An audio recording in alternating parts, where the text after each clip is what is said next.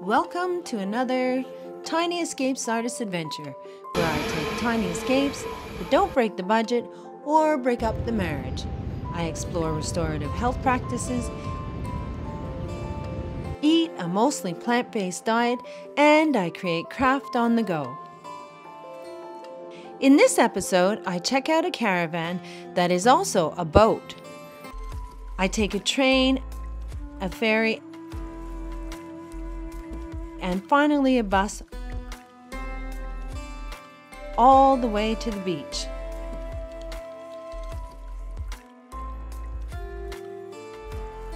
We're caught in a little bit of a dilemma because we don't know what kind of caravan to buy. I want a van so that I could do some stealth camping, but my husband wants an RV or similar to what we've already got. But there are so many places they can't go, and I would really like to see us get something where we can actually go in different places.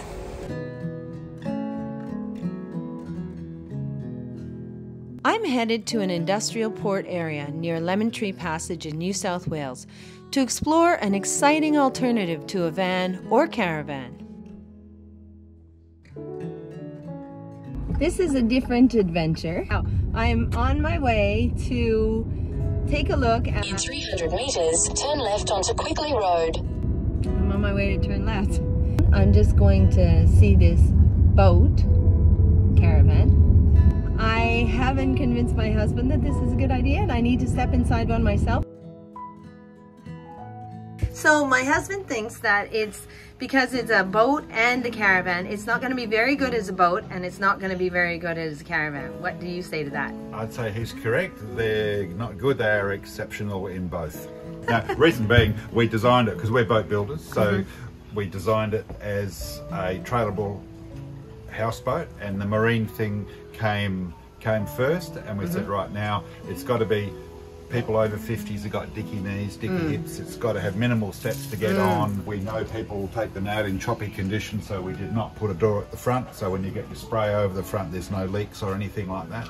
The people that use them in caravan mode, and there's a lot of them, Bruce and Linda are out there doing it now, they are fantastic in van mode at a caravan park. The only difference is you hop on from the back, not the side as you do in a caravan. Roomy.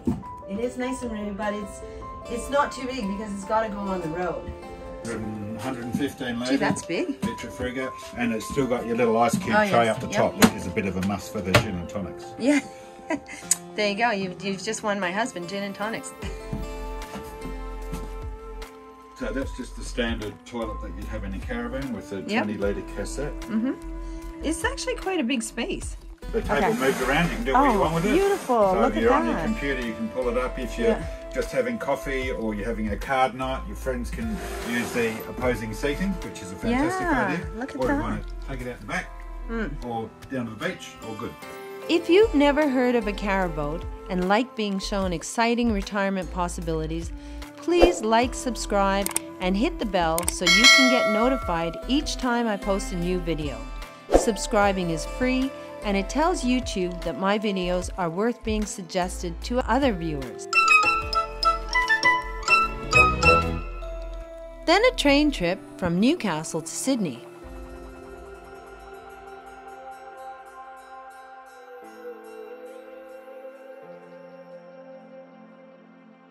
Once again over water, which it seems that I'm drawn to at the moment.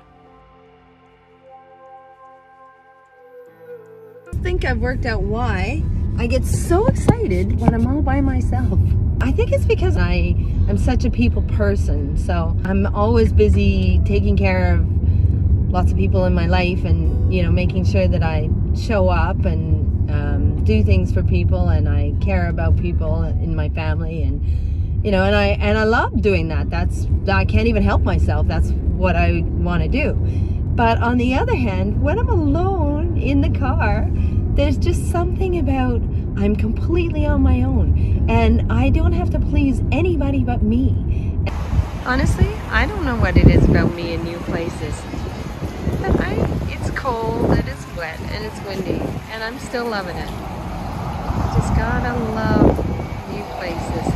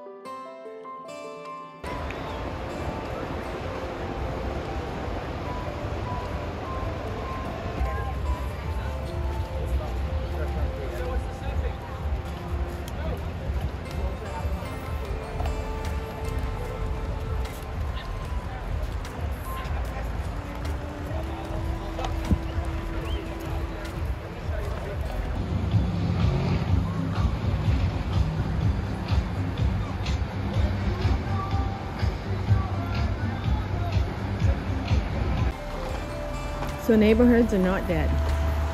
They still do exist. The other kids have gone in the house. Oh! She's doing an Evel Knievel here.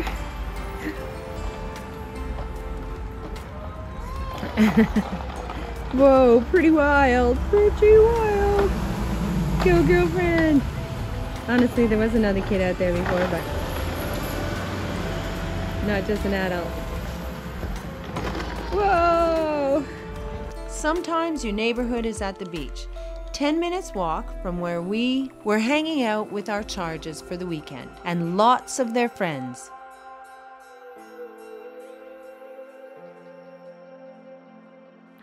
I'll leave a link below to my last video where I compare caravan parks to the neighborhoods of my childhood. Am I getting a Caraboat? Well, stay posted. At the moment, there's a 12-month wait, so I'll keep you posted. Cross your fingers for me, everyone.